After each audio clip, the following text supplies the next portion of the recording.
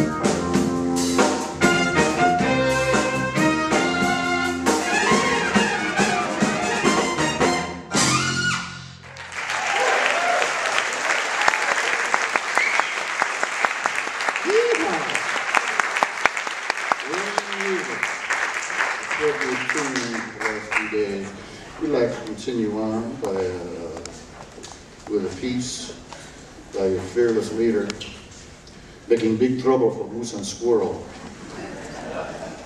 Fearless leader, of course, Natasha, you know. Got that, right? This is by Rory Snyder, and it's called T&T, which is for Tyner and Train, McCoy Tyner, John Coltrane. I wrote this under their influence. The McCoy Tyner part is the Afro-Cuban thing, and then it goes into some Coltrane changes and swing, back and forth a little bit. Hey! So here it is, T&T.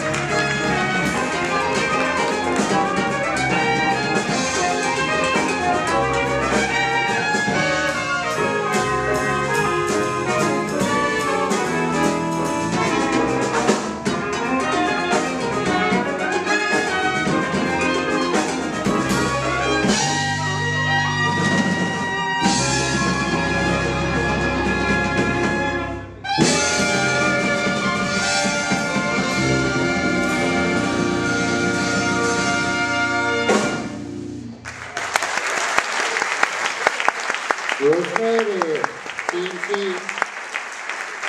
Yeah, baby. You are listening to Mr. Rory Snyder on the saxophone. Mr. Eric Golub on the electric violin. Mr. Rod Gibson on the traps. Mr. Rich Girard on bass. Partner in crime, Mr. Denny Berthiaume. He's the Punic Wars or something, I think. Something like that. And yeah, we need togas. Togas all around. There's a piece called World Without End.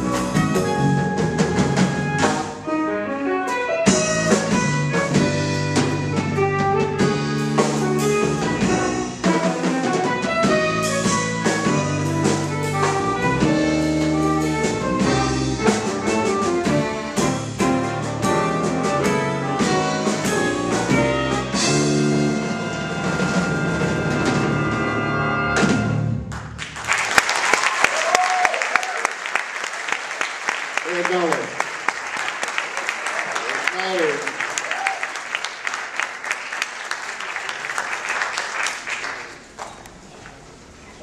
The reason this band started, I believe, in the 1970s somewhere back there. And Denny Berthiaume was a co-leader at the time, and he still is. Nothing's changed. But they had a different trumpet player, some other guy, and who went off and did wonderful things. But this is a piece Denny wrote, entitled Shoplifter. All right. Oh yes, and of course this. Of course, it is on our CD. You can crank more reverb too. It's on our CD that is for sale out in the lobby.